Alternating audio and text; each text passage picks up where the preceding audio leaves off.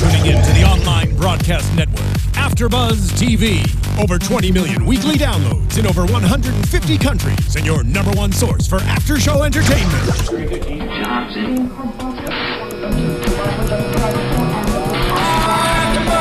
AfterBuzz TV, the destination for TV superfans, producing after-shows for over 300 of your favorite TV shows, interviewing celebrities and showrunners, and bringing you behind-the-scenes exclusives. All thanks to E! Entertainment's Maria Menounos, producer Kevin Undergaro, and internet leader Akamai. Now, let the buzz begin! Hello and welcome to an all-new UFC on AfterBuzz TV. My name is Daria Berenato, and I'm here with Mr. J Tan and Mr. George Hermoza. Hey, lady. How you doing, guys? Good. How are you? Good. Great. Fantastic. What? Great. Fantastic. Fantastic. Okay. Amazing. All right, guys. We're here talking about UFC 186, Johnson versus Horiguchi. What a dominant performance by Mr. DJ. Wow. We'll talk about that later. And a surprising one. And a record-breaking one at that. A really interesting record there, yeah. Right. That's going to stand the test of time, pardon the pun. Yes. But it will, for sure, and we'll explain that We will when get we there get to shortly. It went down in Montreal, Quebec, Canada this Saturday evening, and we are here telling you about it right now. Let's start from the bottom of the card and just go through some results. Let's see, where do we want to start? All right, we had Olivier Aubin-Mercier versus David Machado. Olivier won via rear naked choke in round 3. Then we had Chad Lepre versus Brian Barberina. That won fight of the night. Chad won via unanimous decision. Then we had a bantamweight fight for the ladies, Alexis Davis versus Sarah Kaufman. So funny, we interviewed Sarah Kaufman not so long ago. That's right, yeah. Talking to her about this fight. There was a lot of trash talk building up to this fight, but unfortunately, she could not live up to it, and Davis finished Kaufman via armbar in round 2. And you can catch that interview at youtube.com/ /AfterBuzz TV. Yeah. Or the MMA interview playlist, if you will. That's on there. It's on there somewhere. Just type in UFC AfterBuzz on YouTube. That's the easiest way to do it, guys. You'll find it. Next, we have Patrick Cote versus Joe Riggs. Cote won via unanimous decision, 29-28 all around. And then going to our main card, at the bottom of the main card, we have Yves Jabouin versus Thomas Almeida. Is it Jabouin? Do you guys know? Jabouin is what I was told. French Canadian, I believe. Yeah. Gotta get my French Yves accent Jabouin. on. What do you guys think? All right. Almeida wins via TKO in round 1. Then we had John McDessie versus Shane Campbell. McDessie won via TKO in round 1, but it didn't look like it was going that way in the first 3 minutes. It was quite the comeback. Come from behind victory. Yes, very impressive. I love, anytime I see that, I'm like, wow, because a lot of people, when they're falling behind that early in a fight, they kind of lose themselves mentally. Yeah. And it's hard to come back. So congratulations, McDessie. Next, we had Fabio Maldonado versus Rampage Jackson, making his return to the UFC. This was a catch weight at 215 because obviously it was somewhat short notice with all the legalities going on in Rampage's life. Which it shouldn't have been short notice. I mean, right? I suppose we can broach that subject when we get to the match as well. But it's Are you saying off again? It's on. It's off. It's on. Right. If you really had that much confidence for it, I mean, it was off for only maybe about 2 weeks, I think, or so. So are you saying he should have continued training Absolutely. as okay? Yeah. So no reason for a catch weight is what you're saying? No. Yeah, I agree. But who should have continued training? Rampage. Oh yeah. Rampage got fat. Even he acknowledged he kind of fell off the wagon a little bit. We'll talk about when we get there because it's an interesting situation, and I can maybe give you some of my input. Rampage won via unanimous decision, and he had quite the little acceptance speech after. We'll get to that as well. Then we had Michael Bisping versus CB Dalloway, number 10 ranked contender versus the number 11 ranked contender.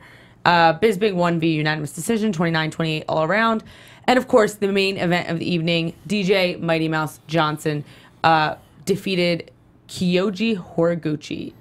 He's ranked number 7. DJ won via armbar in round 5. Get ready for this. 4 minutes and 59 seconds. How do you beat that? There's no more room after There's that, no guys. room, guys. Maybe I 1 don't even second. know.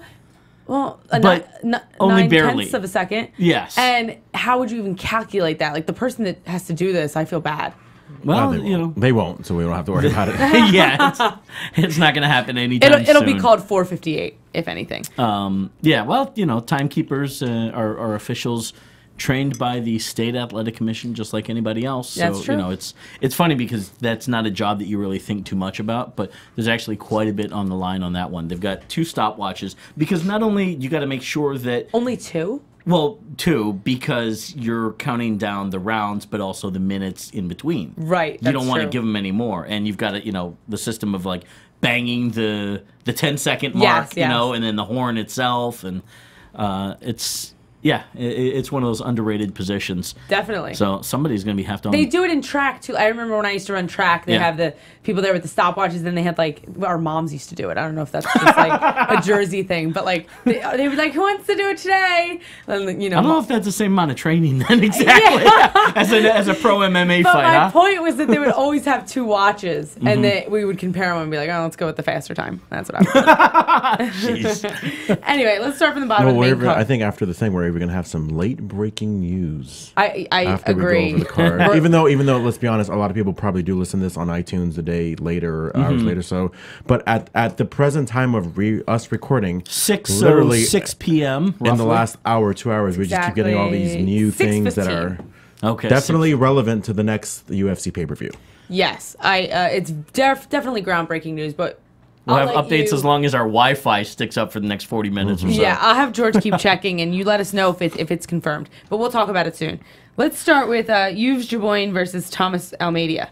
So Almeida won via TKO, obviously. Really good double leg by Jaboin in the first. Almeida setting lots up of leg kicks from you're gonna say that right now? Leg No, kicks? go No, there's lots of leg kicks from Almeida. I said setting up combos and landing overhand right. So no, you're good.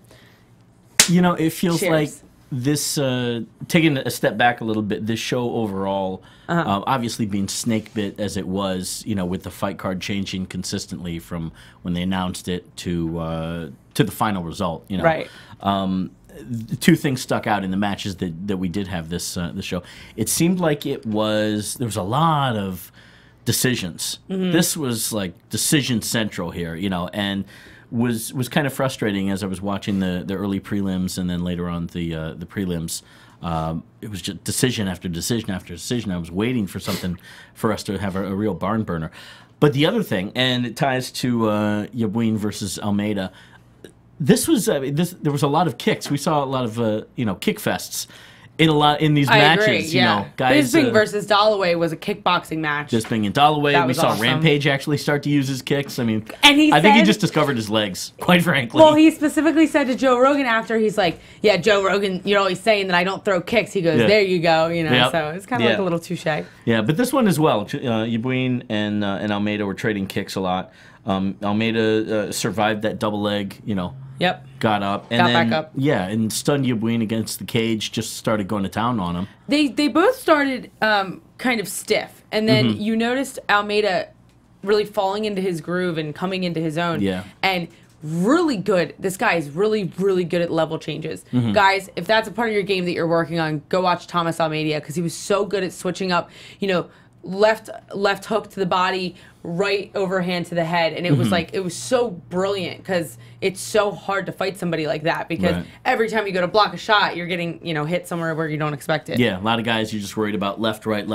Exactly. But if you got 4 or 6 different quadrants to worry about, it throws the game off. And it's a hard thing to learn how to do because a lot of people when they first start, they like to stay at bay and they like to use their reach and stay, they don't like that inside dirty boxing, but once you learn it, it's a craft unbeaten. Yeah. Next we have John the Bull McDessie versus Shane Campbell. Shane Campbell, is he the tallest guy in that weight class? Because he is really tall. He could be. I know George Roop, I think George is at 145 actually, as opposed to 55. These were a couple of lightweights. I don't know offhand. Nate Diaz is like 6'1", I think. Is he? How tall is Shane Campbell? 5'11". Oh, you have that already. Oh, really? Yeah. Maybe it's just his body structure that makes him look super tall. Long and lanky limbs, Yeah. that's for sure. Yeah. Yeah.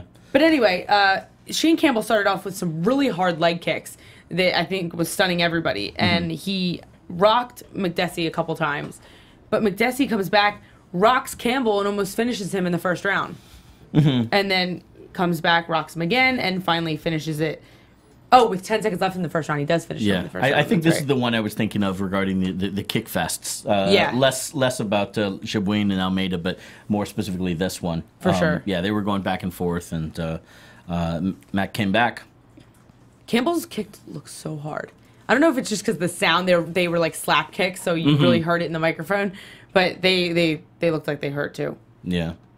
Next, we have the return of... Actually, other way. CB Dalloway and Bisping was next. Yeah, that's right. You're that right. was my bad. I screwed it up You on the screwed card me there. up. Oh, no. No, I should have known. I did watch it about 20 minutes ago. That's live internet for you. That's There you working go, without guys. a net, as we do here. Well, not George. I did just see it 20 minutes ago. Yeah, you so. did. Yeah, so did I. Anyway, next we have Michael the Count Bisping versus CB Dalloway. Bisping, like I said, won via unanimous decision. This one was a good back and forth match as well. This could have won fight of the night, I believed. This was one of the very, very few fights, maybe even one, two, maybe handful, where I was not unhappy with the result. Like, it could have really gone either way. Right. Like, you could have had CB Dalloway win, and I'll be like, Bisping won. Yeah, okay, cool. I don't even like Bisping. Right. So that goes to show, it's like, I really thought it was that close. It could have gone either way. Yeah. Yeah, it was back and forth. No one guy, had any defiant moment in the fight that I remember, at least. Yeah. Where's, Mostly a stand-up fight. Dalloway didn't really try to use his wrestling too much. There were a couple of shots, but Bisping has had a lot of fights against, very decent and qualified wrestlers. Right. And so he's able to predict that stuff and get out pretty easily unless you can really, really chase after it. And Michael Bisping keeps such a fast pace throughout the entire fight. That as well. He's really hard to keep up with, and CB Dalloway slowed down early. You could tell into the second round and the third round especially, he was slowing down, and he just couldn't keep up with Bisping anymore. So he's playing more of the defensive game, kind of trying to move a lot or not move so much and not throw as much, but just to be defensive. Dalloway definitely won the first one with a knockdown on Bisping, and then I believe he got him to the ground. They dropped him with a left, probably about midway through the round. And followed up with flurries, but Bisping was able to escape. That was definitely the most damage, I'd say, in that first round. Right. This was a kickboxing match. I mean, it stayed on the feet the majority of the time. Yeah. Second round was pretty close for me to score. I didn't have it. Nobody really stuck out to me significantly. And then I gave Bisping the third. By that point, it was all Bisping with combos. Dalloway really did slow down in that second one. It seemed like it was quantity versus quality when you talk about or broad strokes with generalizing their striking. Bisping was circling around, really busy. I don't remember actually what the numbers were or anything, but Dalloway just kept looking like he was, had that right cocked and swinging for the fences, and even his left hook was nasty. There was a lot of power behind that one. That's the one he caught Bisping in the first. So. It seemed like he was looking for that knockout punch. And you know what? Joe Rogan actually said it perfect. When you're looking for that punch sometimes, it just doesn't come. Yeah. Honestly, when you just stay technical and when you just fight, your fight, those knockouts come. And you're like, oh my God, I just rocked him, and then you finish it the way you finish it. But a lot of the time when you're praying to finish the fight immediately, it just doesn't come. That's one of those things where you get overexcited or over-focused on something. Right. It's like Bruce Lee Enter the Dragon at the early, She doesn't know what that is. Look. Hey! That's right. It was that movie's been around. You gotta say like older than you in are. The Karate Kid with Jaden Smith. Okay, that's more. I haven't seen that one. I saw the original Karate Kid. Give me some credit. Who's in Okay, it? well, go see the original and the only Enter the Dragon. The point is, the scene, Mr. you'll know what I'm Miyagi. talking about, pointing up at the sun and missing all the heavenly glory. Yes. It's early. I'm not doing the scene justice, but it has to do with... Go watch it, guys. What Check was it out. This is not a charade. We must concentrate. He just hit him. Well, yes. It was. It's about to be a Yeah, but it was girl good. fight. That's not the first time that's happened, but that was my Bruce Lee impression. Anyway, guys, that's your movie review for UFC AfterBuzz. Thanks. I'm J10716. We'll see you again next week. Anyway, no. The point was that was with Dalloway and his striking. You get a little bit too focused on that one thing that you want. You're looking for it, and you miss everything else. Yeah, You know? I mean, it's tunnel vision. It's tunnel vision. It's, Thank you. It's trying to hone Much in more succinct there. on something, you know, and you could get clipped doing that. I think your body tenses up when you do that. At least it does for me. Like when I'm sparring and I'm focusing, like, oh my god, I have to land this overhand right. You know, sometimes I land the overhand right, but other times, you know, I get caught with the left because I don't see it coming. Yeah. Who do we have next? Fabio Maldonado. I like saying that name, Fabio Maldonado. I feel like it could be Italian. Giving you a little homesickness. Yeah, a little bit. Versus Quentin Rampage Jackson. Backstory time. Backstory time. Hit it, George. God damn it. Well, you knew it was going to go to you. A few months ago, it was announced Rampage was back in the UFC. Right. But obviously, a lot of us were like, "Wait, wasn't he just in Bellator?" They Supposedly were a talking about Bellator. free agent with Bellator, yeah. I guess even going back even further, I mean, that was one of Bjorn Rebney's guys. Like, he was the one that signed Rampage. That was a big score. Yeah. King Mo was very like, "Oh, that's your boy." You know, I'm not Bjorn gonna, Rebney being the founder of Bellator. Yeah, for those at the that don't time, know. the I didn't. guy who ran Bellator. There's a name for that. Bjorn Rebney, But there's a name for that. promoter, Sure. founder, Yeah, sure. president. Well, I mean, he's still the president. CEO. I guess you can say president. Because the only thing he still is the founder, but he doesn't have anything to do with the Bellator anymore. You know, King Mo was very explicit in his Rampage's relationship with Bjorn Rebney. Yeah, there was a really good opportunity with King Mo, who was already there and never got picked up by the UFC, ironically, in the Strikeforce He was about purchase. to, but then he messed up. Yeah. So Rampage being there, King Mo versus Rampage obviously is a how do you put it? It's a feud made in heaven. You can promote the hell out of that, and that did they did have a match. Rampage went 3 for 3 in Bellator. Walking away from the UFC, really disgruntled by that point. I think he was on a 4-fight losing streak, if I remember correctly. I feel like he lost like Bader, Teixeira. Yeah, Bader and Teixeira. There was another one as well. But, you know, walking away and going to Bellator, that just didn't work out. Before you knew it, Bjorn is gone. And Rampage and his management had declared themselves free agents, saying that Bellator breached contract by not meeting certain points in the contract. I believe part of it was a reality show series, which they had a 3-episode series, but it didn't fly. Parts in Paramount Movies, because by this point Bellator is owned by Viacom, and I think a couple other. Disclosure or lack of disclosure of pay-per-view buys for the one pay-per-view event which Rampage did, which was Rampage versus, I believe, Czech Congo? No, King Mo. It was the King Mo match. So he declared himself a free agent and signed with the UFC. And Bellator came back with an injunction saying that Rampage was still under contract with them. They won that injunction about, a month or 3 weeks before the show. And then after that, the injunction got flipped over and Rampage was allowed to fight again. Right. This was as It of was like reversed. 2-3 days ago. So this is exactly. I feel bad for Fabio Maldonado, if anything. That's the guy that is put in a bad situation. But he's going to get an opponent regardless, right? He did. He already had an opponent. Right. Steve Fosse So- should be the guy we feel bad about. That's true. Now that guy got has ups and downs as well. in and out, then in and out. But I mean, if you're Rampage Jackson and you might have a fight coming up, your first fight returned to the UFC, regardless of the legalities, you train 120%. We're talking about the weight now. Yeah, well, the weight and the training. You know, you don't stop training. You act like you have a fight. Yeah. I can understand if it's, lower level and you're just like, oh, well, it's not worth anything. But you're fighting for the UFC. You're getting your shot back in the UFC. You take this seriously, regardless of the legality. So Yeah. for them doing the catch weight, I don't know if that was his argument. I heard an interview with him somewhere on TV where when the injunction was first placed and approved, Rampage said that he kind of fell off the wagon with his training and ballooned up, got fat, and then when it was on again, I don't know where the sequence of events with that, but obviously it was at 215, so that at least one or both guys could make weight. Because Fabio Maldonado was scheduled to fight Steve Fosse, who's also kind of an interesting backstory. Originally a hockey player, what they call a goon, an enforcer. I believe in Montreal, maybe for an amateur team, not amateur, excuse me, but like a farm minor league pro team. Okay, yeah. And had retired from hockey, made his bones in Canadian MMA scene. I think it was 10-0 at the time. Fought in Edmonton for Maximum Fighting Championships. Had a bit of a name going for him. As a rising star, even though he was a bit late to the game in terms of his age. And I believe was signed to the UFC, or was about to be signed, and decided to retire from MMA. Wow. Jump ahead. I want to say that was like last year or so.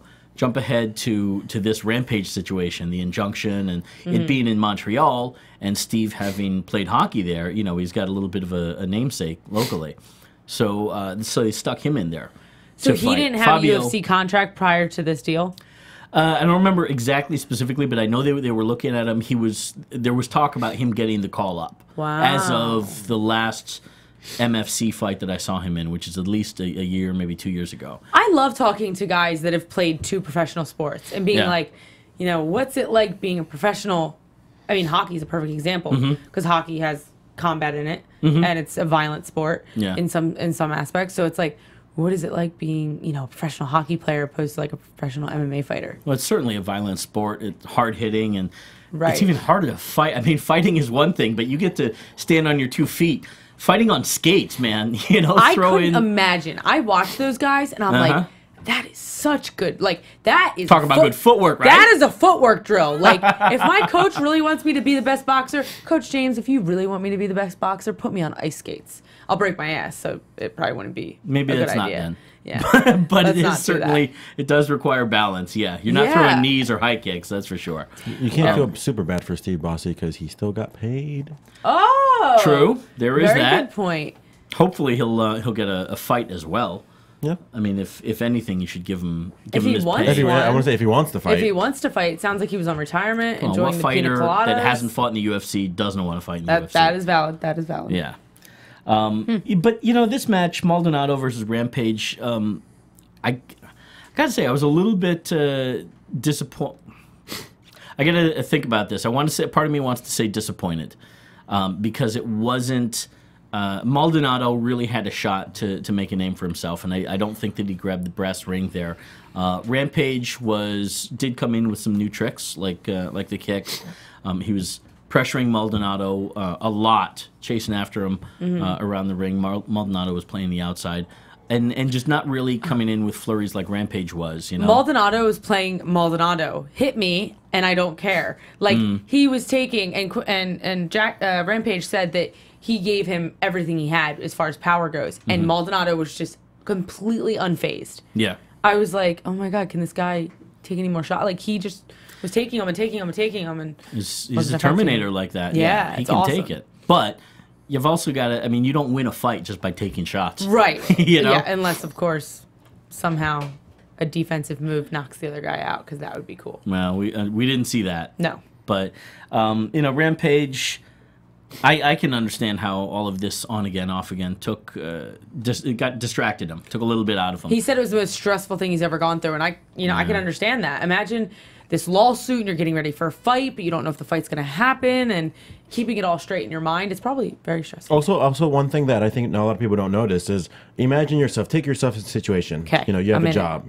You're like, all right, cool, I'm working, and then finally I'm going to get paid at the end of the month. But something happens where you don't get paid at the end of the month, and you're not going to get paid. So a lot of that goes on to the factor where here they are expecting this paycheck because of the fight, and then they're not going to fight. So now it's That's like a really good example. now you're messing with not only their training, but now their paycheck. They're earning to make a living. So But you're only talking about Rampage, not Maldonado. Yeah, I'm talking about Rampage. Yeah.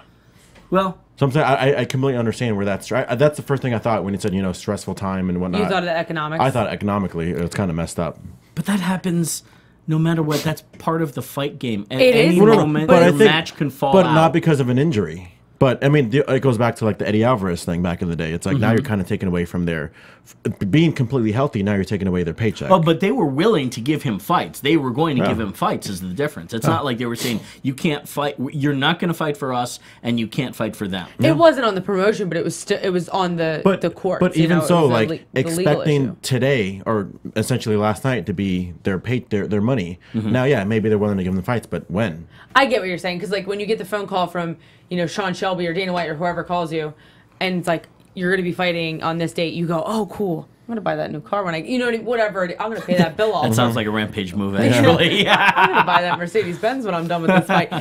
Not to say that it's that superficial, but you have things that you probably say. You sort out your bills, and you're like, okay, I'm gonna pay this off and do this and this, and then find out you're not getting the check. Because I'm sure a lot of people do look at that paycheck from the UFC as a way to make a living. Cool. Now I can pay my bills. Now I can take my family to Disneyland. Right. You think about those things. So you take that away. He has that with Bellator, and he may have to.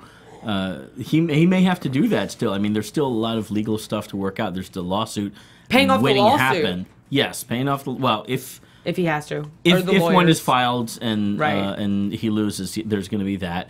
But it's not like when he signed with the UFC, it's not like he didn't know there was going to be backlash from Bellator. Yeah. He'd be foolish to think that there wasn't going to be. Right. And obviously we knew that there was, because shortly after that, Scott Coker, after Rampage announced that he signed with the UFC, Scott Coker tweeted about that, saying he is our guy. I mean, there were legal wheels in motion. It's not like he caught this off guard and that that's true. Yeah, it ripped him off of a paycheck. That is true.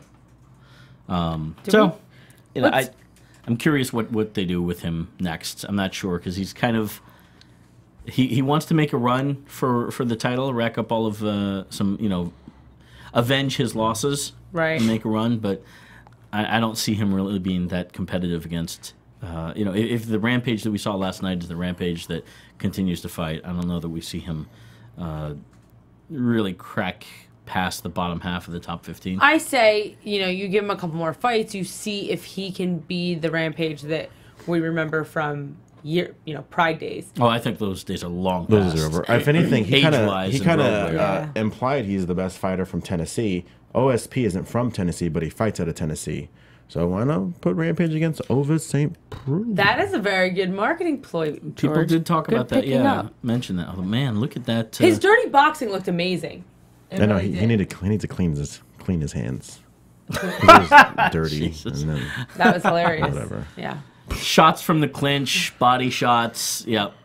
OSP ranked number 7. Rampage not ranked. Not there at all. But then again, I'm sure he'll probably at least get the 15th slot. Well, he beat Fabio at 12. For beating Fabio at 12, yeah, exactly. Yeah. Plus, who's that? Jan Blachowicz? Jan Blachowicz. Who's that?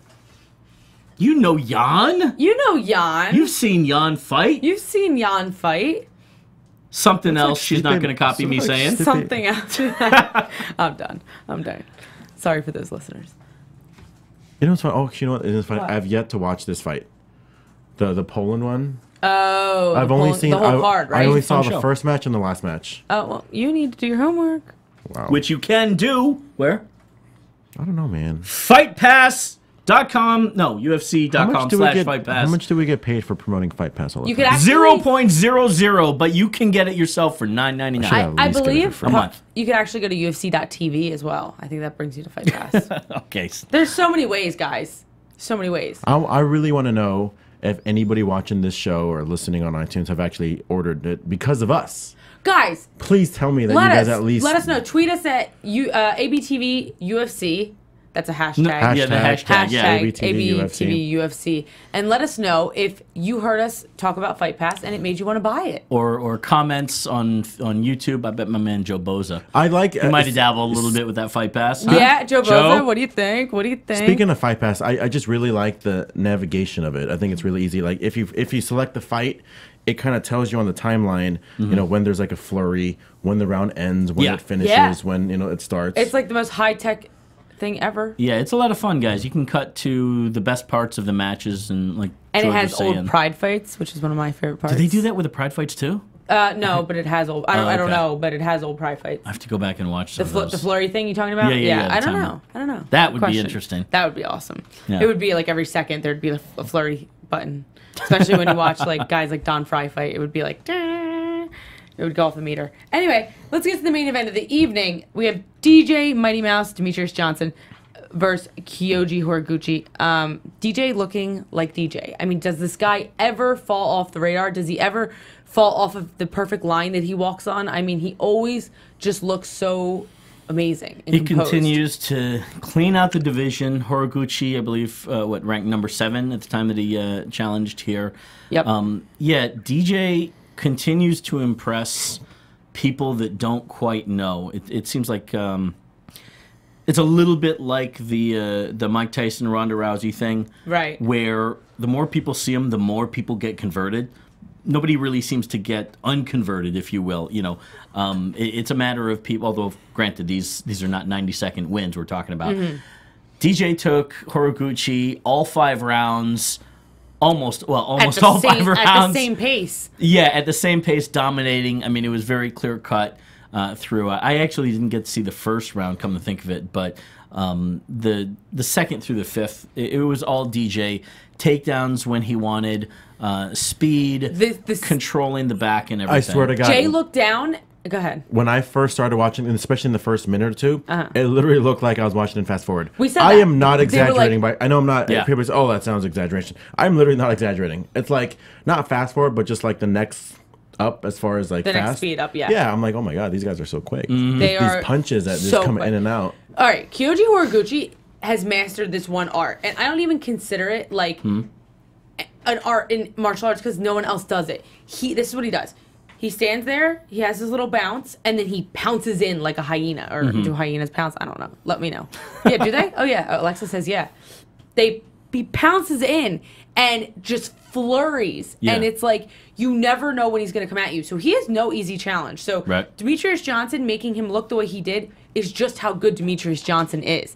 This is no lack of skill for Horiguchi. He's still amazing. Yep, absolutely. Demetrius Johnson would get takedowns where I couldn't even see him getting a takedown. I mean, he had Horiguchi's back maybe a dozen times throughout the fight, and I didn't even see it coming. You talk about a guy, the speed, as everyone really attributes as one of his strongest attributes, DJ. The speed, his wrestling ability. He wrestled, I believe, I want to say 3 years in high school. I remember talking with him years ago before he was with the UFC, and we sat down and did an interview, and I got his background about his training in pre-MMA existence. He did something called track club in high school. For lunch, I mean, he ran track and also wrestled for, like I said, I think the 3 years. Right. During lunch period, or, I mean, they don't have recess, free period, whatever you want to call it. Right. Study hall. Study hall, thank you. Never mind. You guys had a study hall? Yeah. I never had a study hall. Girl. Well, you probably needed a lot of work educationally. I mean, I had Academic. detention. There you go. But That's like a study hall. DJ would just go to the track, and I think this was a club, or some people would do it, for however long the entire period was. They would just run. It was called track club. Running track nonstop for that time. So That should be called the club from hell. yeah, it is. On top of all of his other just natural athletic gifts, the guy has lived clean for as long as I've known. His entire life, right. Yeah, and trained consistently and Not and only intensely. that, I've never trained with DJ. I would love to, but I imagine he's one of those guys where you tell him how to do something and he does it amazingly the first time. That's the other key to their success. I know that. I can tell that by watching. I don't know that, but I can tell by watching him fight because the way he executes things, he's just so on point all the time, and it's so amazing to watch. Like, let's talk about the finish. I mean, he had him in side control. DJ had Horiguchi in his side control.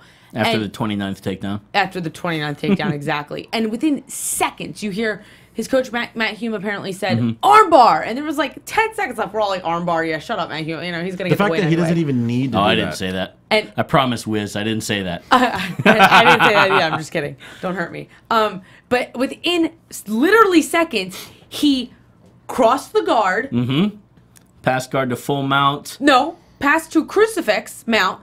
Then, no, full mount, you're right. Then crucifix. And then the armbar from mount within literally maybe 4 seconds. Yes. I don't even know how your body moves that fast. And got in that position and was able to exert the energy, the pressure, and Right. Horiguchi tapped out at 4:59. That was insane.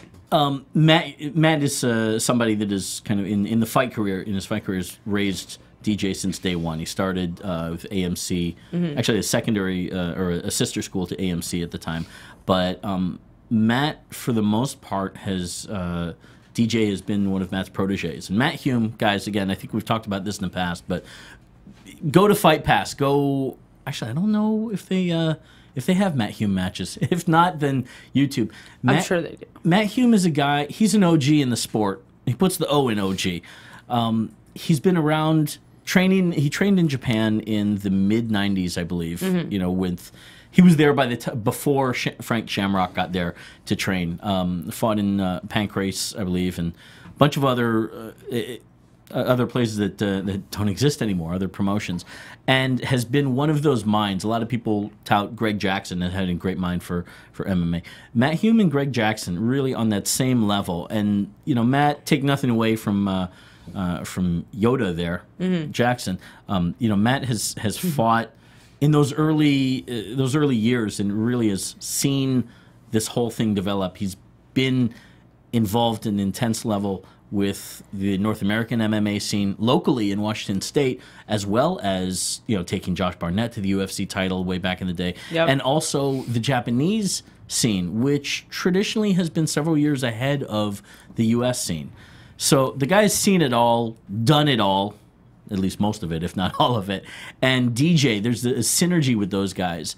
I think they get each other on a personal level of focusing on the work at hand. I think they like to work and take these tactics, these lessons, whatever you want to call it, and implement it into the game plan. That's where they thrive on, is taking a game plan or whatever tools and arsenal, perfecting it, and creating themselves to the best of their abilities. And it shows, because DJ is in that conversation, pound for pound best. Yeah, absolutely. In the conversation, honestly, this is a new realization for me, because I've often said, you know, Jose Aldo is the best, or you know, Hannon Brow in the past, and I've often said other guys, but I honestly think, as of this second, DJ is the #1 pound for pound. You know, I think he's been. That's the funny knock. That's the other story to come out of this whole show. Montreal is kind of the aura around DJ. I think this is his performance last night. Will put him on another level. He's always, in my opinion, when you clean out a division like you do, like a lot of these guys do, when you clean out the UFC division, then you're in that conversation for pound best. DJ did that a while ago. You know, he lopped off the top 5 guys a while ago, and people just weren't quite picking up what he was putting down. And a lot of people say it's because he's a champion at 125, people don't care about the lighter weight guys. Which maybe that's true. It's an unfortunate, stupid mentality among casual fans that just, I think, aren't exposed properly, don't quite get it, haven't seen enough MMA to appreciate. But also, he's a nice guy. He doesn't like to ruffle feathers. He's not one to stand out for the sake of standing out. He's the anti-Conor McGregor. Right. He likes to let his actions speak louder than his words. I think you said it perfectly the first time. He's a workhorse. Yes. He loves to work. And even if they showed, they panned to DJ's corner, and then they panned over to Horiguchi's corner, and the difference in what was going on in those corners was immense. Horiguchi's nose was bleeding, and they're rubbing his back, and they're like, whatever they were saying. And then you go to DJ's corner, he's like, all right, that's what you're gonna do. All right, cool. All right, cool. All right, cool. And then that was that. And it's like, oh my God, why is he so calm? And he's answered, like, you know how usually in a guy's corner, you know, the coach goes like, "Do you hear me?" And he's like, yeah, I hear you. You know, and they're all out of breath. DJ's like, "Yep, I hear you. Yep, I'm here." Like, as if me or you were saying it. You know what I mean? It was he is so focused and so composed when he's fighting. And I honestly, through the years of being in this industry, I've seen that play out for the benefit of 90% of the guys that are like that. Like, you know, all of my teammates, that the most composed guys are the guys that go the furthest, because that attitude gets them through so much adversity in the sport. That squad is nothing but business. They know when to have fun, but when it's time to go to business, Matt Hume, Brad Kurtzen, who's also in DJ's corner, they have a way of just simply bringing out the best in guys. And that's certainly the case with DJ. They have obviously the most success. Now, what I wanted to say too, though, the second story of this, DJ, I feel like in the interviews that I saw leading up to this and even afterwards, DJ is now, I think he's finally getting to a point of comfort, or lack of a better phrase, confidence in him being the real him, letting loose a little bit, in his interviews, letting the world, not giving the world the good guy that I think he thinks they want, but giving the world the real DJ. I mean, I was proud of him for saying fuck, shit, and damn in one interview in the post-fight. Right. You know, the guy can talk some shit, but it's talking shit from a place of No, we got to put an E, confidence thing in our thing. Oh, I think we got. I think I got to drop another couple bigger ones to get that E. But I think the fact that DJ has proven to everybody, look, guys, the proof is in the pudding. Go look at the checklist. I've got crosses out on all of them. Now I'm guessing he's at that point where he can feel like he can rock that swagger a little bit, and it's so deserved. I think you're absolutely right. But MMA in general is that type of sport where I think women and men surprise themselves every day when they fight, because fights are so unpredictable and they bring out something within you that you don't know you have. And that's what fighting is. I mean, for people that have stepped in the cage to have this conversation, they would be like, yeah, exactly, I think, you know? Because when you get in there, in the back of your mind, you know you can do it, you know? But you don't know how much you can do because you're pushed to different limits throughout every battle. So I think with a guy like DJ, I think he's finally at a point, you're right, where he's like, damn, I deserve to be able to talk what I want. Yeah. I think he knows physically in the cage that he's that good, you know? But yeah, his personality is just as good as anybody else, and anybody else wearing the gold in the UFC. Right. So you guys think he's the pound for pound fighter? Best pound for pound fighter? Well, he's been one of my top three for sure. I would give it. Well, who's your number one? Well, okay, to be honest, I mean, Ronda Rousey. And I'm not saying that biased because I'm a female, but I'm looking at people that have cleaned out their weight classes. And people say, oh, well, the women's bantamweight division isn't as good as the men's flyweight division. And I disagree. I disagree as well. I mean, you have girls like Liz Carmouche that Ronda dominated, and you know, girls like Alexis Davis, and you have a lot of great girls. So I say Ronda Rousey and DJ are tied for me at number one. Not John Jones? I think John Jones is just as dominant, but I don't think he's the pound for pound best fighter. I don't know. There's something about his style that maybe doesn't show me that. I can't put my finger on it, but Speaking of John Jones, well, go ahead. Well, I was going to put my 2 cents in and just say that I don't really now. Let me finish. Hold on 1 second. Let me just say this. I thought she was done. I was done, but I want to finish. John Jones, he grinds people out. He's a grinder. He wears them down and then he finishes them. I mean, he's great at what he does. So, he'll hold the clinch game for a while, wear their arms down. I think he's very. He plans everything out. You know what I mean? He's very. Well, he'll pick apart, like he picked apart DC, right? Yeah, but I think he abides by a game plan, and I think he executes it perfectly, and I think that he's very intelligent in the cage. And for that's that, DJ too. And yeah, and hell, Ronda, no doubt. Like perfect example. There's 10 seconds left. He did not have to go for that armbar. Armbar for mount is a very vulnerable position sometimes. He could have easily reversed it and gotten, the top position. It could have ended bad. It was a risk he didn't have to take, and he took it. And that is the type of fighter I like. Ronda Rousey, she takes risks in the 10 seconds that some of her fights last. You know what I'm saying? Yeah. So in my definition of pound for pound best fighter, it's someone that entertains and someone that lets it all out there. Interesting. And in that aspect, yes, DJ and Ronda. I don't like that argument of comparing weight class to weight class, because obviously body type is very so much different. goes into it. I mean, how do you say that one weight class is, more dominant than another? Because especially when you're talking about the UFC, men and women as well. Men and women, but the UFC, you're not going to find, you're hard pressed to find the top guys elsewhere. The UFC for the most part has 90% the top competition in the world. So if you've cleaned out that division, it's fair to say you've cleaned out most, if not all, of the top MMA fighters in the world. Absolutely. Yeah. Aside from the few that aren't signed, but certainly when they come in here, then there is that push to get them up the top 10 with relative quickness. Right. So, having said all of that, news time. Do we have a news thingy? Let's go to. What does it say? AfterBuzz TV News. Nice. According to MMAfighting.com, which is, we all agree it's a reputable, not some, not Ariel Front and Row his team Brian do or whatever, fantastic. Was it Front Row Brian? Yeah. Props to Front Row Brian. UFC champion John Jones, and this is like breaking, like in the last hour or two. Breaking news. John Jones is being sought for questioning in a hit-and-run car accident. Middle-aged woman's car was struck Sunday morning. The other offender in the vehicle fled the scene. There's no warrant for his arrest, but they did just kind of seek it in for questioning, which is protocol. There were some other rumors earlier. I'm not going to get into because it's, to be honest with you, until it's confirmed, it's all completely irrelevant. Yeah. But apparently, it does look like it's confirmed that he's out of UFC 187. Other people are saying that it's in jeopardy. Either way, if he's only there for questioning, wanted for questioning, why would they pull him out? And, I mean, I got more MMA. bad press? It's like I got MMA Weekly, which is another reputable Mm-hmm. website, saying in jeopardy. I got MMA Fighting saying he's out.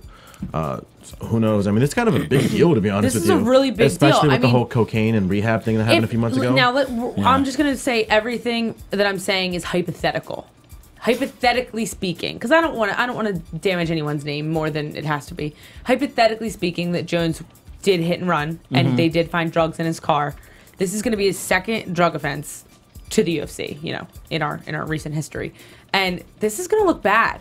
This is going to look really bad. Now, I don't know if it's going to build him as the evil villain character and kind of give him something to run with, or... Well, never mind building him. I mean, if those headlines turn out to be true or any part of it, I think we're talking about sending him to rehab, getting some help for these personal issues and putting aside the fight career. I mean, according very true. According to Anthony Johnson's manager, he said that as of right now, he hasn't heard anything about the fight not happening.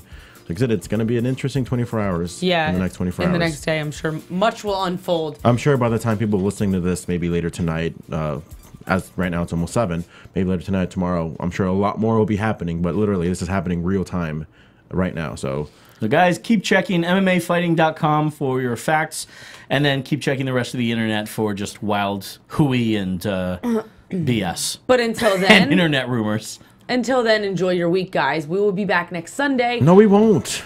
No, we won't. Oh my God, you're right.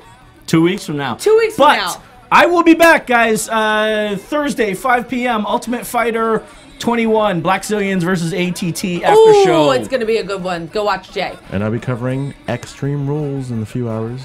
Oh. Nah, that too. Go watch George. Wrestling. I'll be covering nothing but my pillowcase. Bam. Well, maybe people can go to your bar. Don't you have a bar that you... Yeah, they can come in. You guys can see me. It's called Flights.